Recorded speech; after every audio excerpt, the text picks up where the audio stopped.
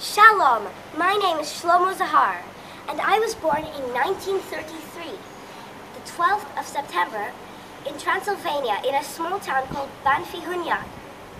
At that time, Transylvania used to belong to Hungary, but then Romania, another country, took over by winning a war. They took over Transylvania, and so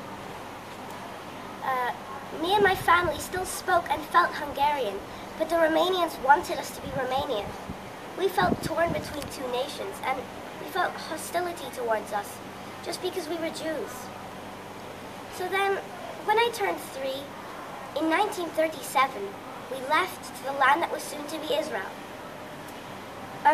We went in a horrible boat, and I hated it. It was horrible because there was hardly any food, there was hardly any water, and only 13 lavatories. The boat was swarming, and we had to wash in salt water. It was a very horrible experience for me. And there were about 100 other Jews with us in that tiny boat. I felt horrible. After 1 week, we finally arrived. It was very hard to fit in because I didn't even know the new language there. So I learned in a religious school, and I stayed at a rented flat in that land that was soon to be Israel. Then my dad was offered a job to build a factory near the Dead Sea, and we happily agreed because we knew this was a chance to get more money. So then we immediately moved to the Dead Sea.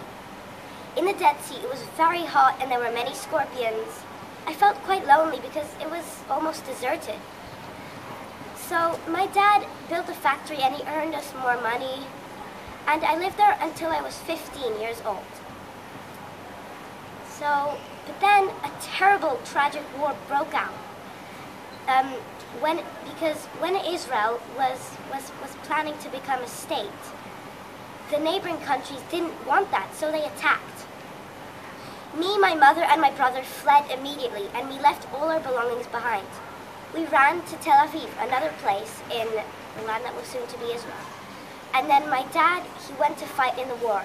I felt very desperate and very terrified for my dad because I didn't know if he would ever come back from war. So then, in Tel Aviv, after some time, the war ended, and me, my mother, and my brother were very, very happy. We celebrated in the streets of Tel Aviv. We were reunited with our father again, which met us in Tel Aviv. And then, after Tel Aviv, me and my family decided that we would be better off in Haifa, another place in Israel, in Israel. So then we moved to Haifa, and then the land that we were in was soon established a state. I was very happy because finally we Jews had a homeland. So then I lived in Haifa from then on, and I was very happy. The end. Thank you for listening.